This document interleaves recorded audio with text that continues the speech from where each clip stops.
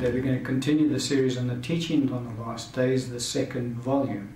And in the previous teaching, we closed off examining the person of the Antichrist and the false prophet, and what their reign will be like in the earth. And then we also had a look at how our Lord will destroy them at the Battle of Armageddon, when our Lord actually does return to the earth to set up his millennial reign on the earth. Today what we want to look at is the topic of his armies invading Israel.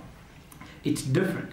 And our Lord is not unjust. So he gives his disciples in AD 70 fair warning to get out of Jerusalem, so that they don't have to incur what the Jews actually incurred when the Roman armies invaded.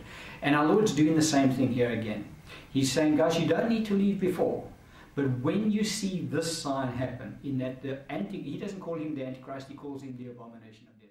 Now cast them out of heaven, because currently that's where Satan and his angels reside. Spiritual wickedness in the heavenlies, the book of Ephesians teaches us. But that is coming to an end. Now what will happen is Satan and his angels will be cast to the earth and recognize, okay, now time's very short. And so they will, Satan specifically with great wrath, will then try to destroy Israel. He talks about a flood coming out of his mouth. But God